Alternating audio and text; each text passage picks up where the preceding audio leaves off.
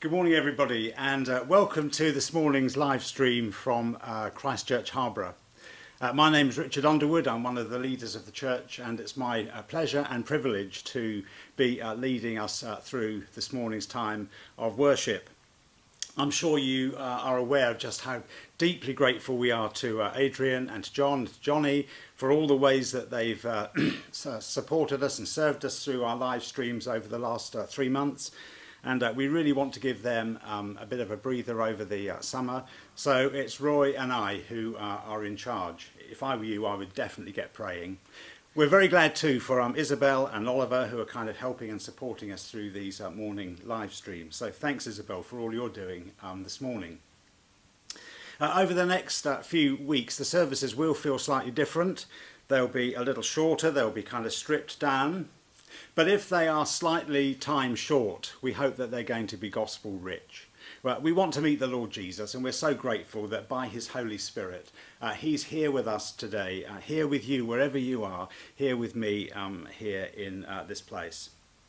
And this morning we're going to be looking at the language of lament. The last few months have been intensely difficult, and the Bible gives us language in order to sing in a minor key. So we're going to be thinking about that this morning, and next week we'll be more reverting to type as we learn how to sing in a major key. Why don't we begin our time by praying, and then we're going to sing together. Father God, we're so glad to be here in your presence this morning. Thank you for the sun that's shining, but the sun that we long to see is the sunshine of your love radiating down from heaven and beaming into our hearts and warming us and nourishing us and just reminding us how blessed we are to be loved by this great and marvellous God. We pray, Father God, that by your Spirit you would stir our hearts to love you and to worship you, to express our devotion to you. And we pray that as we do that, you would come and move us and come and draw us to yourself. Father, these are very strange times, and this is a strange way of being church. But we pray, Lord God, that you cut through all of that and minister to each of us according to our needs. Father, we have sins that need to be forgiven. Please wash us afresh in the blood of the Lord Jesus. We have doubts that assail us. Please would you come and just restore us and renew us and encourage us this morning. Maybe we feel weak, come and strengthen us. Maybe we feel empty, come and fill us, we ask. Father, we pray that we would be blessed by this time together. But even more than that, we want you to be blessed. We want you to be really pleased as you see your children just lifting their hearts and their voices to you today. So would you help us in all of this, we ask. And we pray it all in the name of the Lord Jesus. Amen. Well, we're going to sing together a song that just reflects on some words that God speaks in the book of Job. We're going to be coming back to those in just a moment or two with the children. So why don't you stand wherever you are and be ready to sing God's praise together as we sing Who Has Held the Oceans in His Hands. When you hear the music, get up and sing.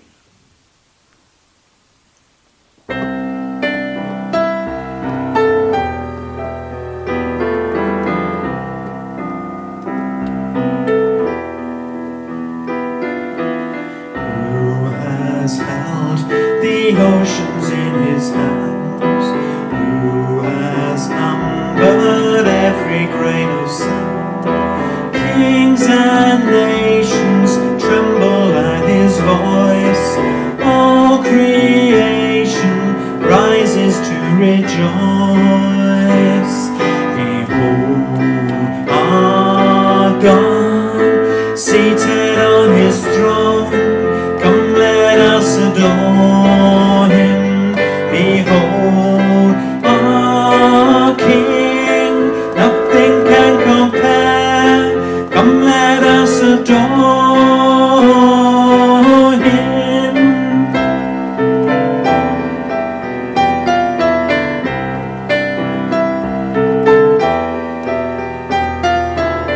Who has given counsel to the Lord? Who can question any of his words?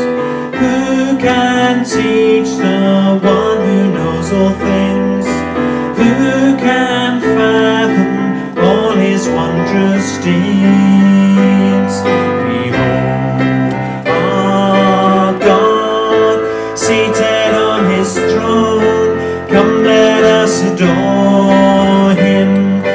Behold our King, nothing can compare. Come, let us adore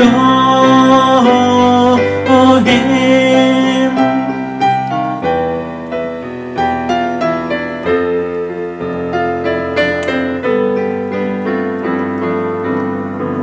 Who has felt the nails upon His hands, bearing all the guilt of sinful man?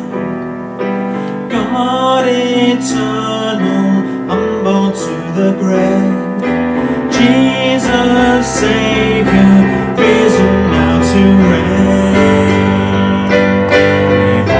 Behold our God, seated on His throne. Come, let us adore Him.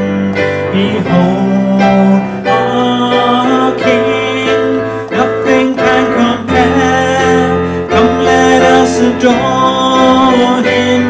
Behold our God, seated on His throne. Come, let us adore Him. Behold our King, nothing can compare. Come, let us adore Him.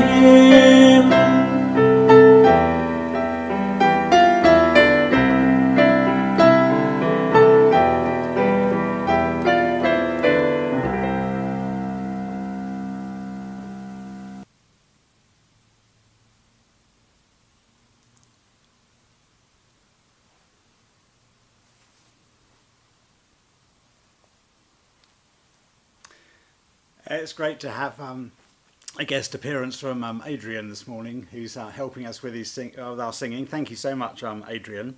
Now, I'm delighted to have Pippa, my wife, here helping me this morning. And I've got a little test question for you. I want you to see if you can finish this sentence.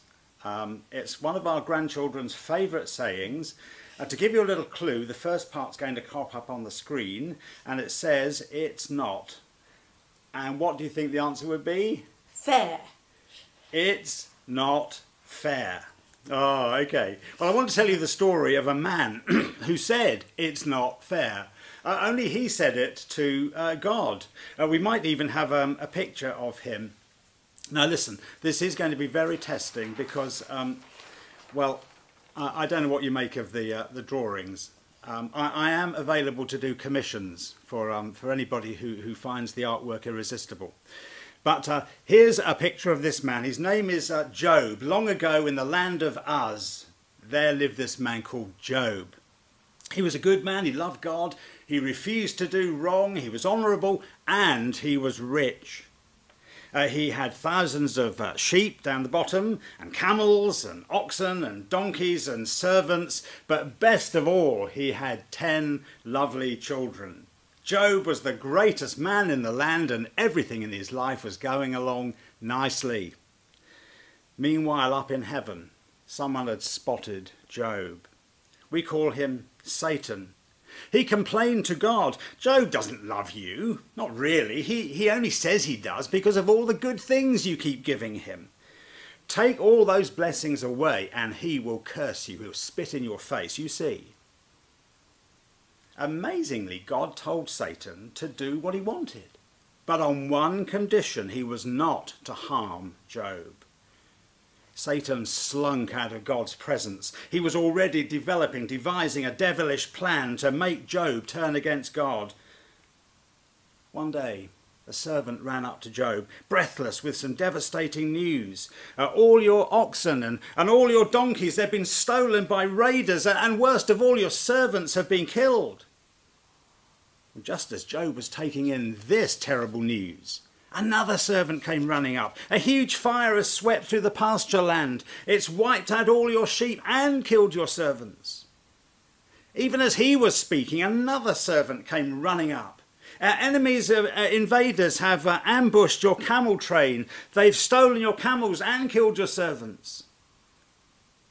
But the worst was yet to come. Even as the last servant was speaking, another servant ran up with the most devastating news of all. Job, your children were having a party and a terrible wind blew up and has destroyed their marquee, and your children, they're all dead. In an instant, Job had lost everything, his wealth and his family. They were all gone. And remember, he didn't deserve any of this. His grief was unbearable. He tore his clothes, he shaved his head, he fell to the ground. Satan rubbed his hands with glee. This was it. Job was about to curse God. But instead, Job worshipped God. The Lord gave me all these things, and the Lord has taken them all away. I'm still going to bless the name of the Lord, he said. Satan was furious. He was sure Job would curse God. So he asked God if he could try again. Make Job sick. Scarily, God said yes, and gave him permission to continue with his evil plan, but on the condition that he was not allowed to take Job's life. This time Job broke out in horrible sores. They covered his entire body. He was so itchy. He used the sharp edges of a broken pot to scratch his sores. He was very ill and incredibly unhappy, but he still worshipped God. His wife was no help at all. Just curse God and die, she snarled. Even his friends were no help. They all tried to advise him and tell him what to do, but instead of comforting him and praying with him, they criticised him. To them it was obvious. God was just, life was fair, so Job must have done something terrible for God to punish him like this. They even came up with lists of sins he must have committed. Through all of this, Job defended his innocence. But he did start to lose heart. He just couldn't understand what God was up to.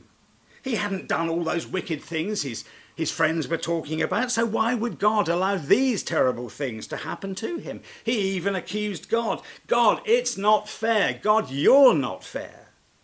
Finally, he demanded that God should come and explain himself. So God did come. He came in the form of a great storm. He didn't tell Job about Satan's evil plan. Instead, he took Job on a virtual tour of the universe. He explained that as God, he was the one who brought everything into existence, including Job. As God, no one could question him when life didn't seem to make sense to them. From Job's point of view, God was being very unfair.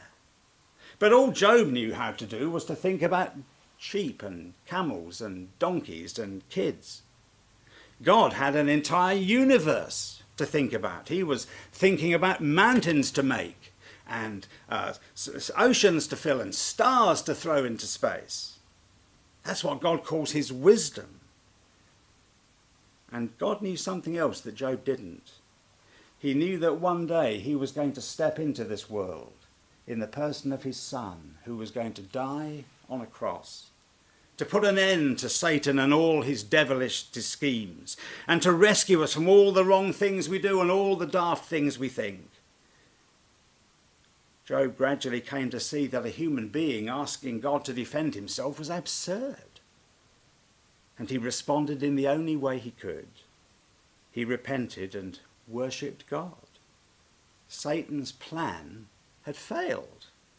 Eventually he gave up and Job's sufferings came to an end. He never did understand why all those terrible things happened to him, but he did know that God was good and God could be trusted, and he learned to live in peace with that. Wonderfully, God healed Job and gave him back everything he'd lost. He blessed Job with even more wealth and even more possessions and, scarily, even more children. Job lived until he was 140 years old. And the end of his life was even better than the beginning. Was the return of all these good things a kind of reward? Congratulations, Job, you passed the test? No, Job losing all those things in the first place wasn't a punishment. And Job getting them all back again wasn't a reward. It was just a gift from a God who's good and a God we can trust. We may think that life's not fair just now. It's not fair that we weren't able to go to school for most of last term. It's not fair that we haven't been able to go out properly with our friends. It's not fair that we haven't had a hug from grandma or granddad. It's not fair that we may not be able to go where we want to go on holiday this summer. But when we think about the cross of the Lord Jesus, we remember that God is good and that God can be trusted. And that's why we're here worshipping him today. And our next song tells us what happens when God sends the Lord Jesus, his Son, into the world. It's bound to make us sit up and listen. So, boys and girls, don't forget to shout when the time comes. Let's stand and sing.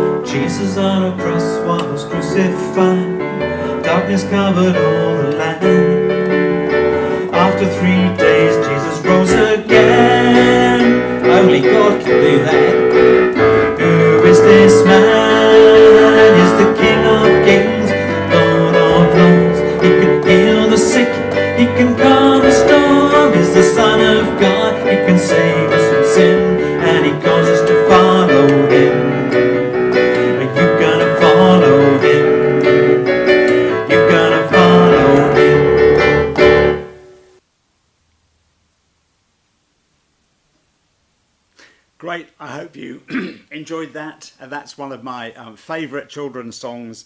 I hope that blessed you. Now we're going to think about praying together. How do you think we could do that?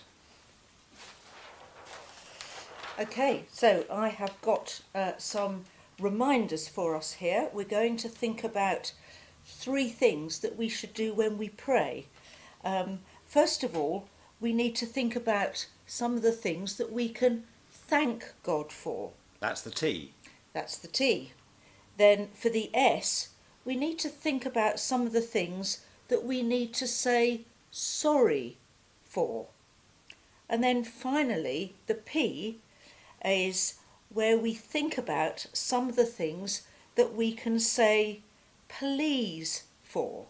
So they're the things that we're asking for, people we're asking God's blessing on particularly, things like that. And that's the pattern we're going to follow right now. So why don't you at home just take a moment to think about some T's, things to say thank you for, and then I'm going to pray.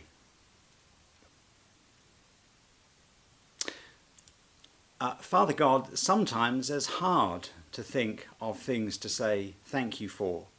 And maybe now is one of those times when it's easy to think of all the things that aren't quite going right.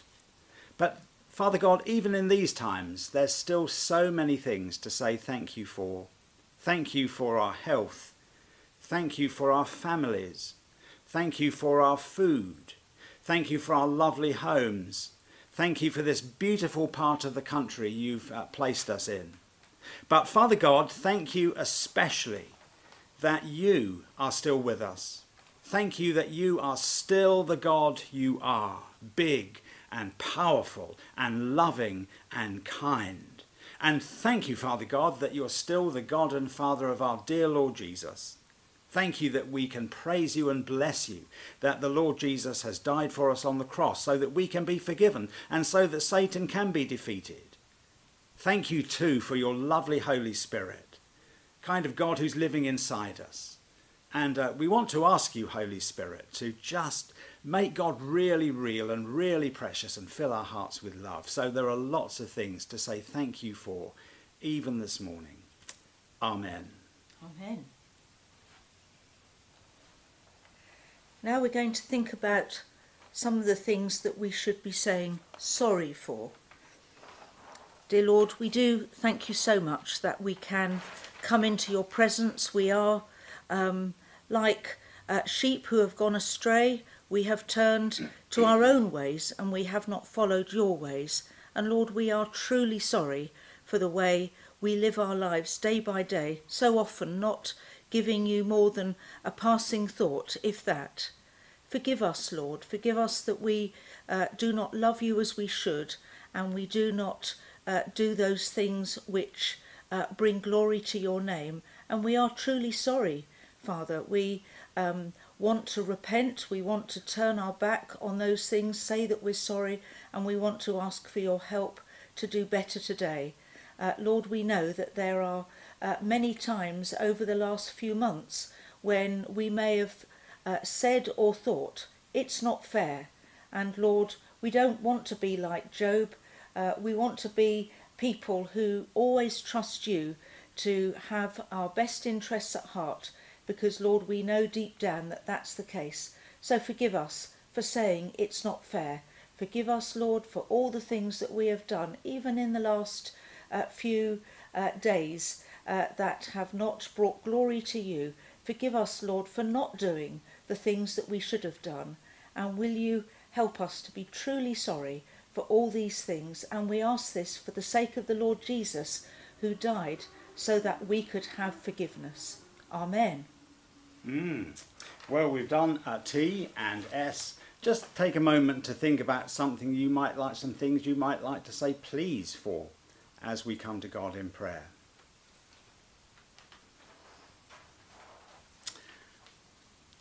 Father God, there are so many things that we need just at this time, and thank you that you encourage us in the Bible to come and say please to you. Father, we want to bring this whole horrid COVID-19 situation to you this morning. We want to say please would you help the government as they are trying to navigate this really difficult time. Help them to make wise decisions and to give us clear advice on what is the best way forward. Please would you help the scientists who are trying to understand how this virus works and are trying to come up with a vaccine that can kind of rescue us from it. Please would you be with people who are worried today, worried maybe about their work, worried about their money. Please would you be with people who are feeling very sad today, sad because they've lost members of their families as a result of this terrible disease. Father God, there are so many things we need to say please for. But above all, please would you help us to be loving, warm-hearted, confident followers of the Lord Jesus, who are able to share the good news about him with our family, with our friends, with our neighbours, with our mates. Please, in all these things, help us, Father God, we ask. Amen. Amen. Brilliant. Okay, we're now going to listen to the Bible being read to us, and Pippa's going to do that from Psalm 13.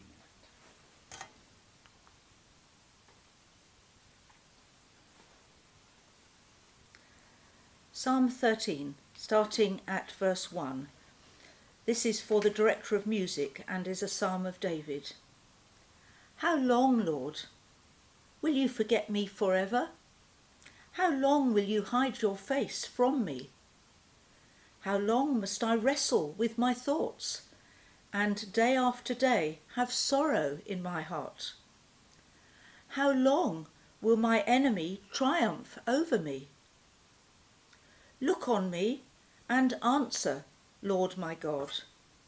Give light to my eyes, or I will sleep in death, and my enemy will say, I have overcome him, and my foes will rejoice when I fall. But I trust in your unfailing love.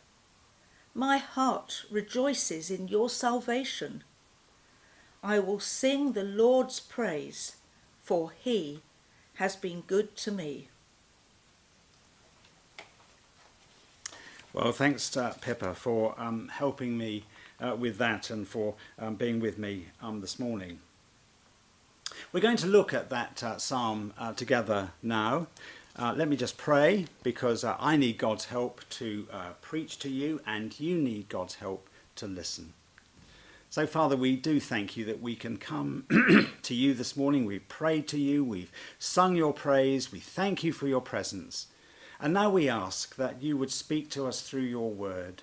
Thank you that you are a Father who loves us, who understands us perfectly, and who wants us to know how to live through these difficult days. So please help us to have warm hearts and open ears and ready minds and soft wills, so that you can come and impress upon us the things that you want to say to us today. We want to come away from this morning loving you more. So would you help us now, we ask. Amen.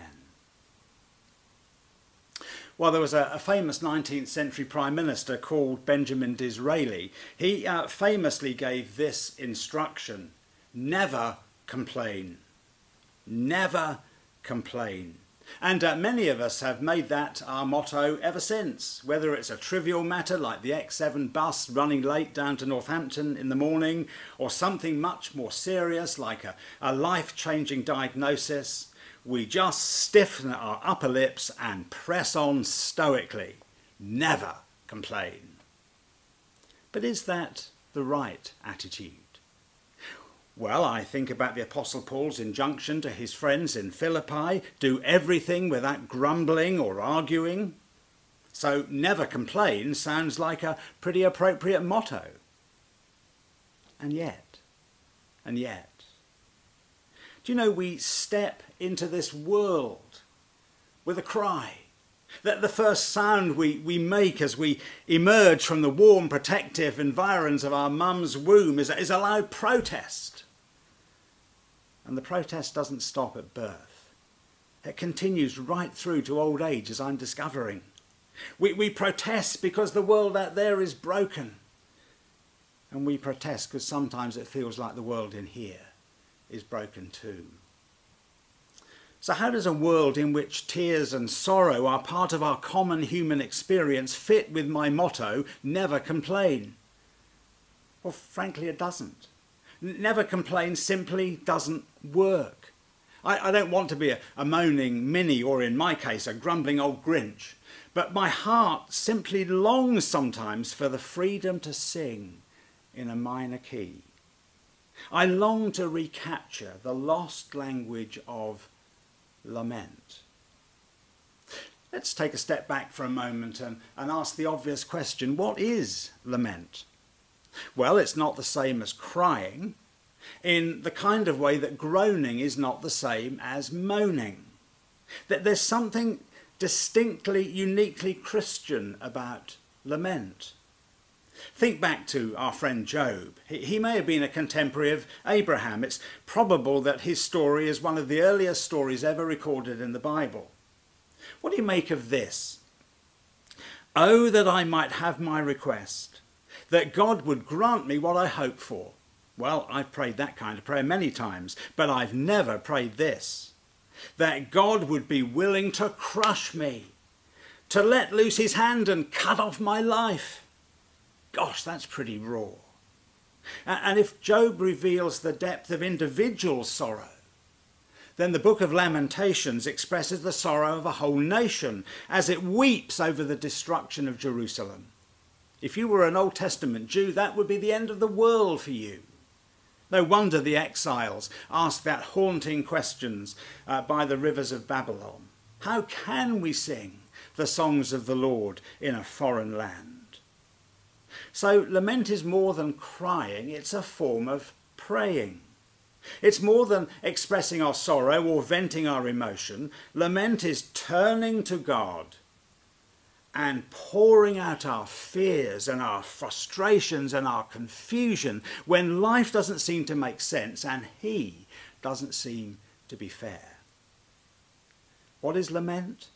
We can define it like this: prayer in pain that leads to trust in God. Prayer in pain that leads to trust in God. Notice the direction of travel. Lament is leading somewhere. Lament is not hankering for the past. That was Israel moaning in the wilderness, longing to get back to all the good things of Egypt. Ha ha. No, lament is hungering for the future, longing for the promised land. Lament is yearning for the brokenness to be healed and beauty to be restored, for the darkness to be lifted and for the light to shine again, for the curse to be rolled back and life to flourish again. Lament is vocalizing that deepest longing for a better day to dawn. Lament is a healthy sign that actually we're homesick for heaven.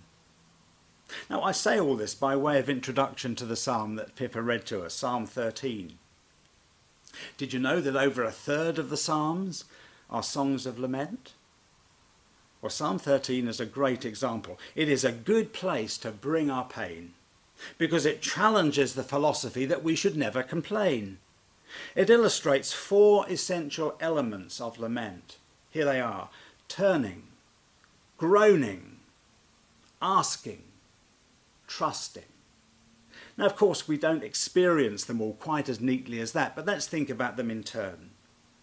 Turning, first of all. Lament begins with turning consciously to God. Look at verse 1. How long, Lord? The Holy Spirit has graciously included these words in the Bible to show how we should respond to the trials of life.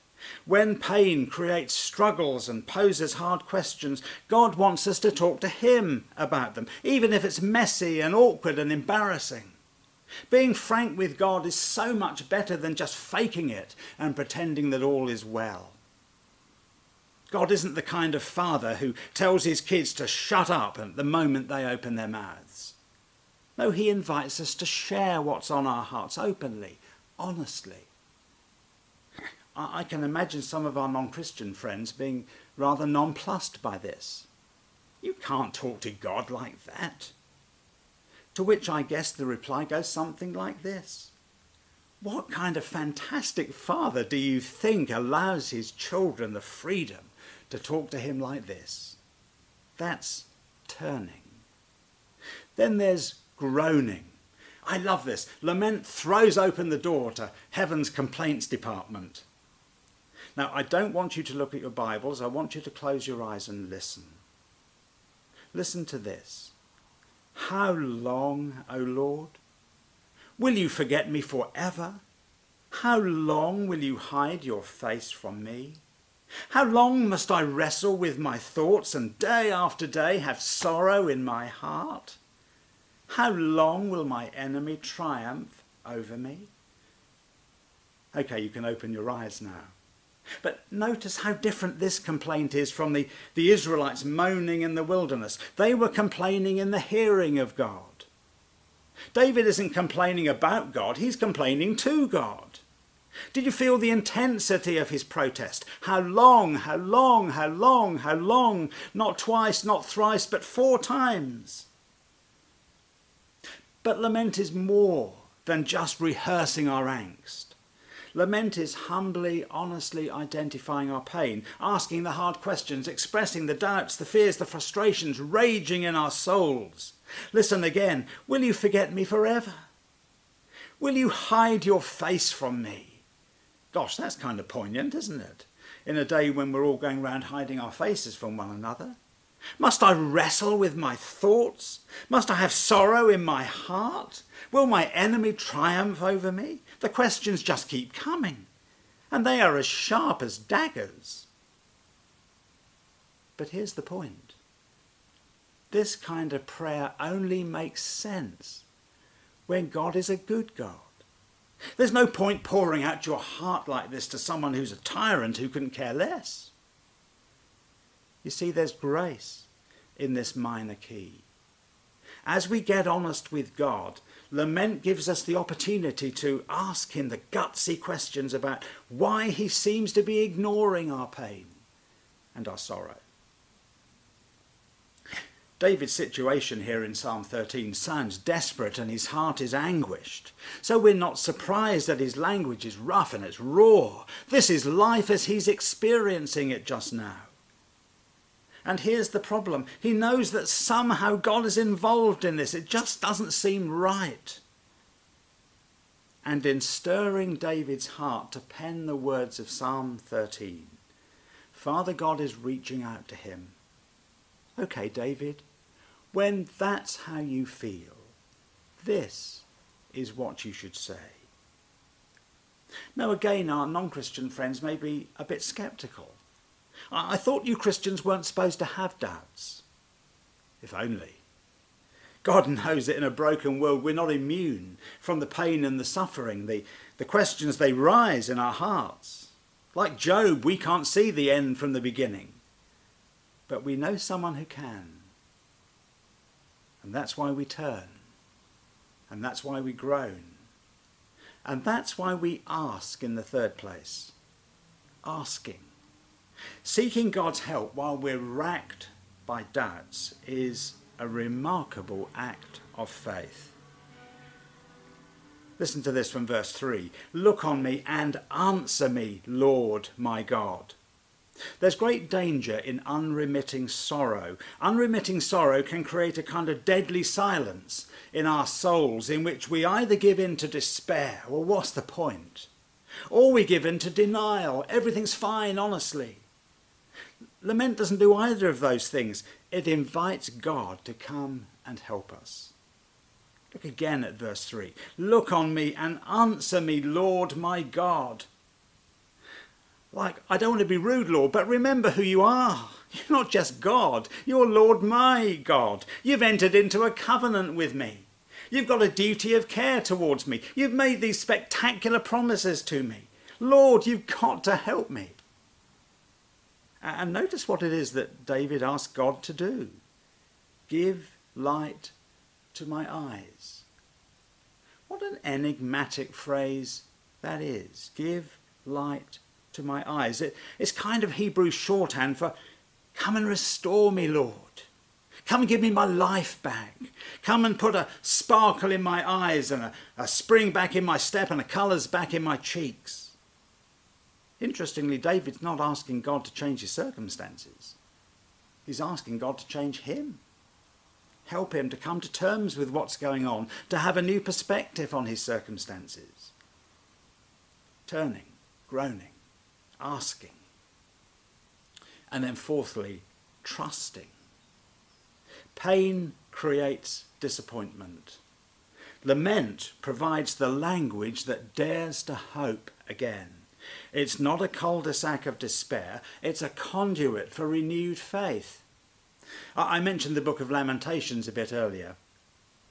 It seems instructive to me that pretty much the only bit of Lamentations that most of us Western Christians know is the sudden appearance of hope in verse 3. It's printed on tea towels in Christian kitchens across the nation. Listen to this from the New Living Translation. The thought of my suffering and homelessness is bitter beyond words. I will never forget this awful time as I grieve over my loss. Yet I still dare to hope when I remember this. The faithful love of the Lord never ends. His mercies never cease. Great is his faithfulness. His mercies begin afresh each morning. I say to myself, the Lord is my inheritance. Therefore I will hope in him. Did you notice the kind of pivotal moment? Yet I still dare to hope. Now, grab on that daring to hope bit and drag it back into Psalm 13, will you? Because even the question, how long, suggests that there's some kind of end in sight. This horrible situation, whatever it isn't the end of the story. It won't have the last word. So a psalm that begins by asking why God seems so far away ends with this statement of renewed confidence in verse 5. But I trust in your unfailing love. My heart rejoices in your salvation. I will sing the Lord's praise, for he has been good to me. After the visceral agony of verses 1 to 4, the melody modulates from a minor to a major key in verses 5 and 6. Isn't that the point of lament? A prayer in pain that leads to trust in God. Well, that's David. What about us? How can we enter into Psalm 13? Well, as John and Johnny have so helpfully reminded us over the recent weeks, the book of Psalms is really Jesus' songbook. This psalm is his psalm. Look at it again. Can you imagine him praying verses 1 to 4 as Roman soldiers drive rough nails through his hands and his feet, and Jewish elders stand by and sneer? How long, O Lord? Will you forget me forever? How long will you hide your face from me? How long will my enemy triumph over me? It's not for nothing that Jesus is described as the man of sorrows as he steps out of heaven into the chaos of our fallen world. He agonizes at the tomb of his friend Lazarus. He weeps over his beloved Jerusalem. Supremely, he cries out from the cross as he takes the weight of our sin on his shoulders. My God, why have you of all people, forsaken me? My God, why? It's a cry of anguish drawn straight from the Psalms of Lament. Not Psalm 13 as it happens, but Psalm 22, a psalm that reaches its climax like this. Future generations will proclaim his righteousness, declaring to a people yet unborn, he has done it. He has done it. What is that, if not an anticipation of Jesus' cry of triumph from the cross? It is finished. I have done it. And what is this, if it isn't lament doing its perfect work? A prayer in pain that leads to trust in God. With that, he breathed his last and gave up his spirit. We need the language of lament just now as we take in the devastation that COVID-19 has wrought across our world. We need to be real about our suffering and our sorrow, our doubts and our fears. We need to be honest about all the grief and the brokenness. And we need to be able to do this without feeling like we're failures or second-rate Christians, or we shouldn't be thinking like this. Brokenness is not a sign of failure. Sadness is not a denial of the gospel. Tears are not incompatible with joy in the Lord. Lament helps us to see where we are in the story, in a world that was made so good and yet is now broken and deeply messed up. It sees our world through the lens of the gospel. We know that God is sovereign and God is good. We know his promises in the scriptures. We know that the tomb is empty and Jesus is alive. We know that a better world is coming, and that is precisely why we groan. We're longing for the end of all our laments. Prayer in pain that leads to trust in God. Listen to these words from the epilogue of Elizabeth Elliot's classic book, Through Gates of Splendour. That the book tells the story of 5 young missionaries who were savagely killed while trying to reach the Auca Indians of Ecuador. One of those brave young men was Elizabeth's husband, Jim. She writes these words: God is God. If he is God, he is worthy of my worship and of my service. I will find rest nowhere but in his will. And listen to this. That will is infinitely, immeasurably, unspeakably beyond my largest notions of what he is up to. His will is infinitely, immeasurably, unspeakably beyond my largest notions of what he's up to. If Job ever got to read those words, he'd leap up with joy. At last somebody understands. Yes, grief is horrible. It's natural that we should want to fix it now. But Elizabeth Elliot's right. We haven't got a clue what God's up to. What lament does is to create the space that helps us to be a bit more thoughtful, a bit more reflective, a bit more humble. And now in this moment, we need lament. We need to sing in a minor key. Lament works its way out in a number of ways. First of all, it grounds our personal devotions. That TSP prayer is a good model for praying, but sometimes it just doesn't quite fit. Sometimes we just need the freedom to cry out, "Don't you feel my pain, Lord?" Be honest. Tell him about your trials, your troubles, your sufferings, your sorrows, your doubts, your fears.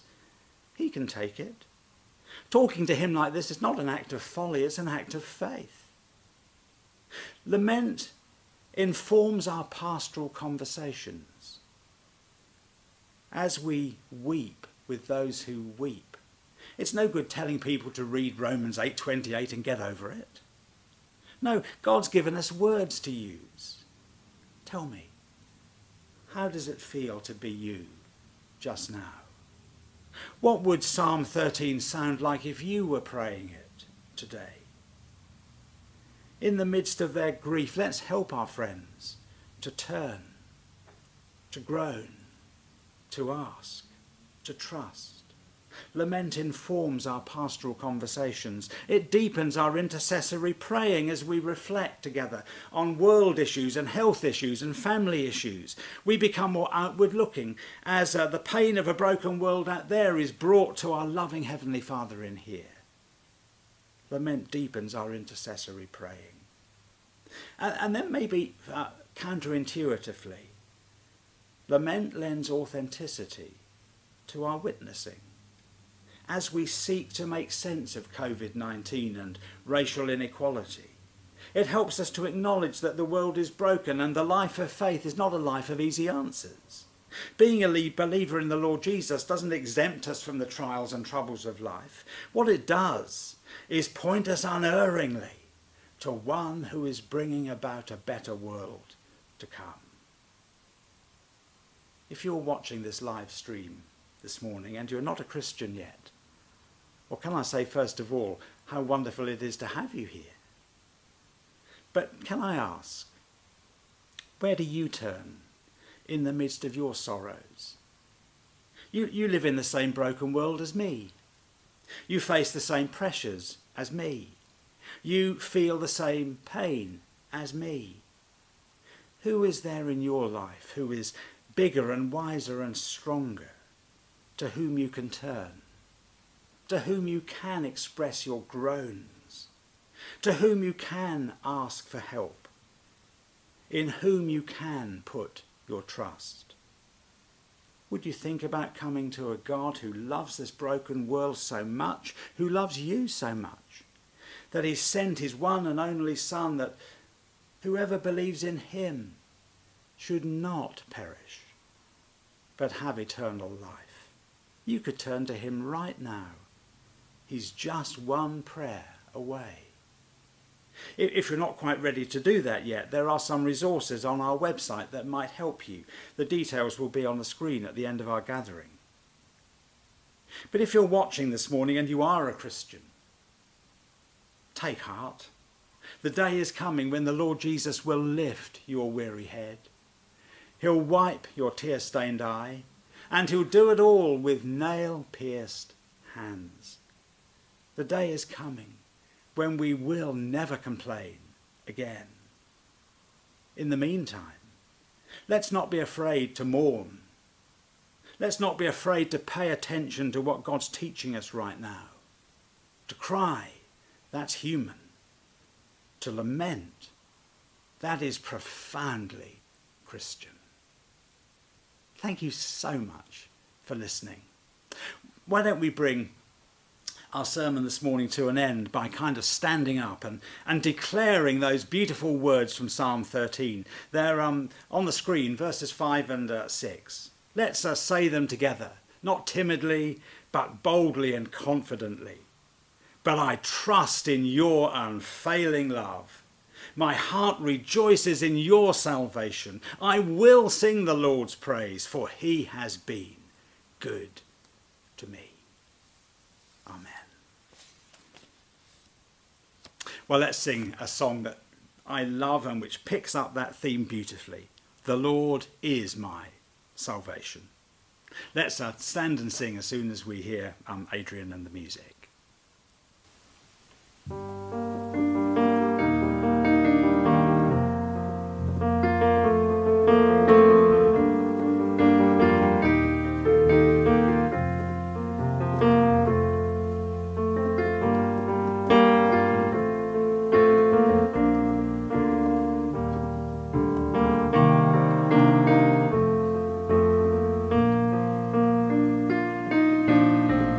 The grace of God has reached for me and plunged me from the raging sea, and I am safe on this solid ground. The Lord is my salvation.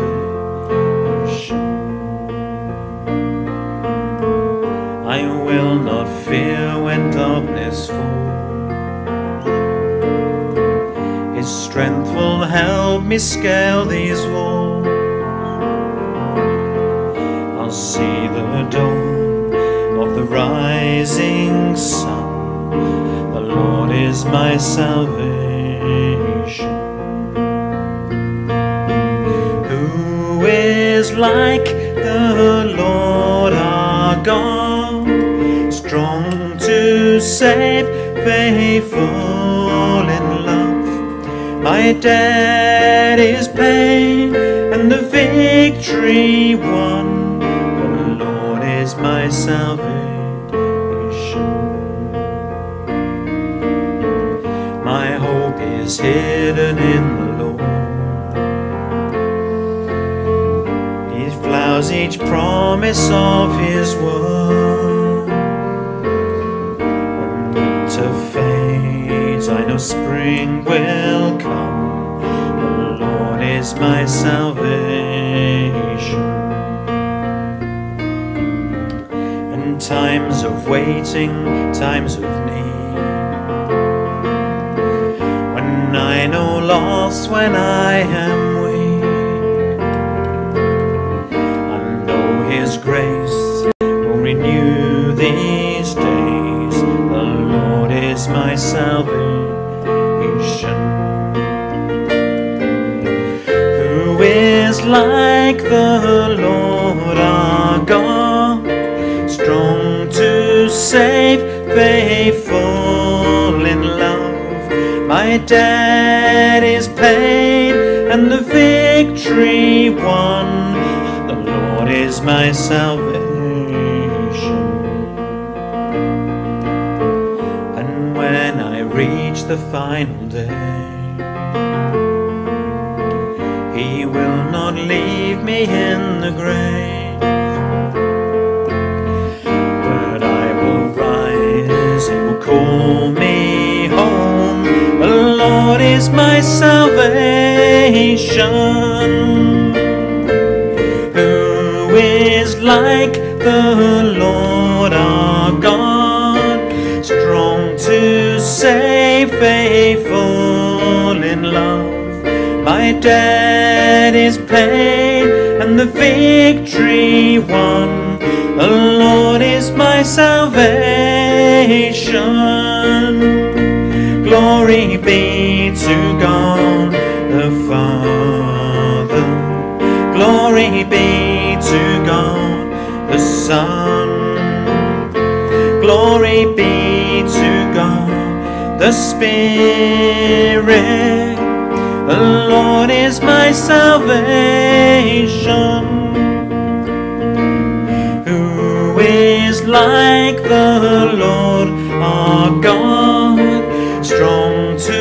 say faithful in love. My debt is paid and the victory won.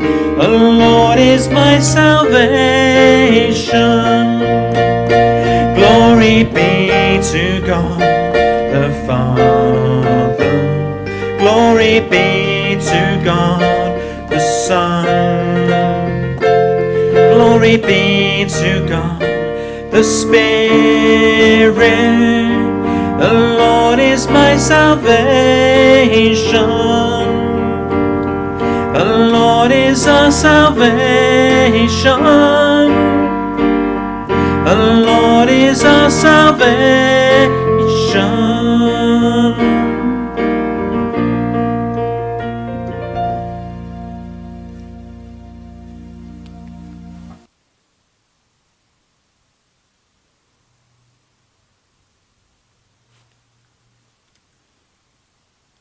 Well, thank you so much for joining our live stream this morning. I'd love to have an appeal, but that's kind of slightly awkward to organise when we're meeting virtually like this. But if you feel that God's been stirring you and you just need to talk to someone and pray with someone, then please do get in contact with one of the elders, because we would love to talk to you and pray with you. We'd love it if you could join us for our prayer meeting this evening, which will take place on Zoom, as it usually does, at 6 o'clock. We're moving into a holiday period now, so most of the normal church events won't be happening over the week. If you're plugged into a home group, just check with your home group leaders what may or may not be happening this week. But again, thanks so much for joining us. Why don't we just bring our time together to a close by praying to God together. Look on me and answer me, Lord my God. Give light to my eyes.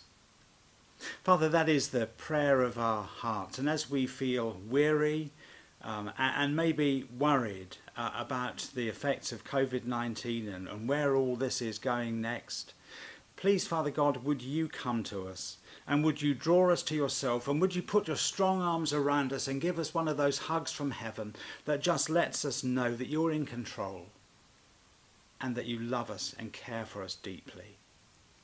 Please bring us to the